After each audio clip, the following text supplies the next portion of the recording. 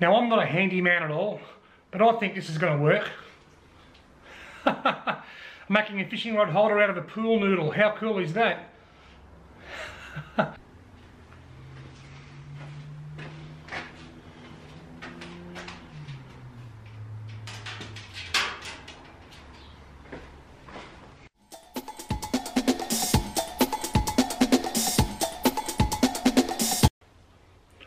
Okay, now for this cutting part, I'm not going to use a tape measure. I don't want it to look too formal. It's my shed.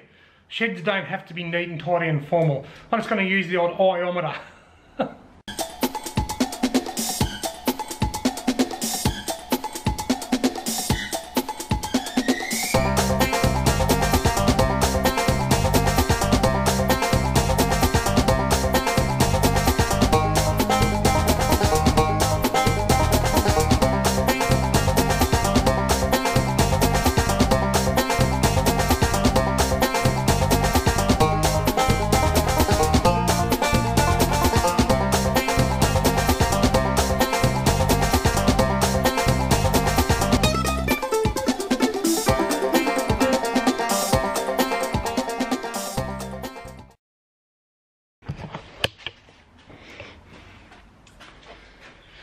Look at that.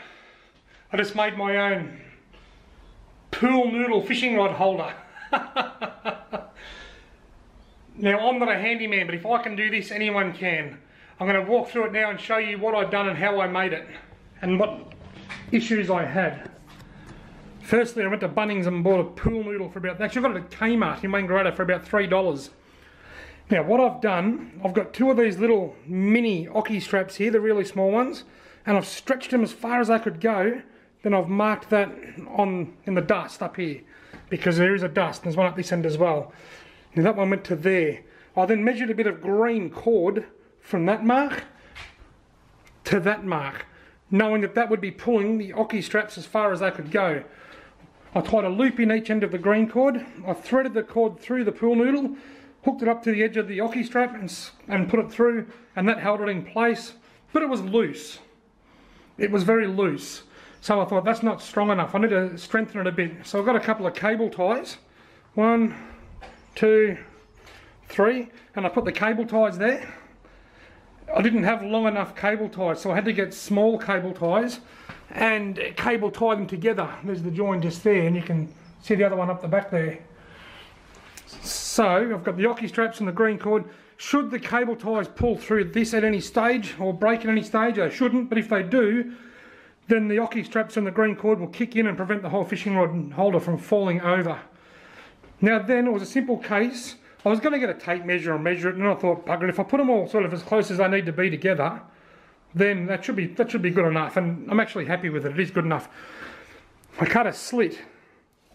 The rod didn't go in the slit, so I had to sort of cut a groove, and that worked well. There was problems such as with this rod here, where there's a runner on the rod that goes right where the groove is. So I had to cut across a little bit as well as up and down to get that to fit. These all went in fine. This one was a real issue. This was a problem. This one had to go in backwards. He's all right now that he's in backwards, because this particular rod, it's only a really light fishing rod, but it's got quite a heavy old reel and two great big sinkers hanging off there, and it was actually throwing the balance out, which means there's I just kept wanting to fall forward. So what I've done, I've turned around and faced it in backwards like that, and it just sits there perfectly. Other than that, all good. The fly rods down the end here, I've had to break them in half because they're too long and they were hitting the roof. And there it is, there you have it. My cheap to make, do-it-yourself pool noodle fishing rod holder. My rods are all organised.